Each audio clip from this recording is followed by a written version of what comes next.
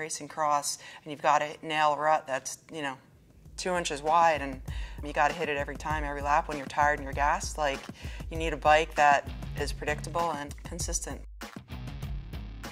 With developing the Boone, I wanted a bike that did everything, and so we put a lot of effort and a lot of test riding and a lot of time and energy in making a bike that just, it rides itself. You get on it and you just ride. It's like, it makes you happy, it makes you feel good. You don't think about the handling, you just do it and it does what you want. Yeah, that's right, Sven rides my bike.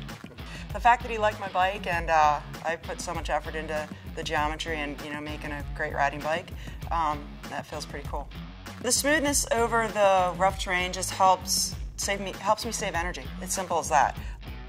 It just handles the single track really well, and then it's great in the sand, great in the mud. If you can have a nice, smooth, compliant bike that kind of glides over the bumps, you can save energy and have more energy at the end.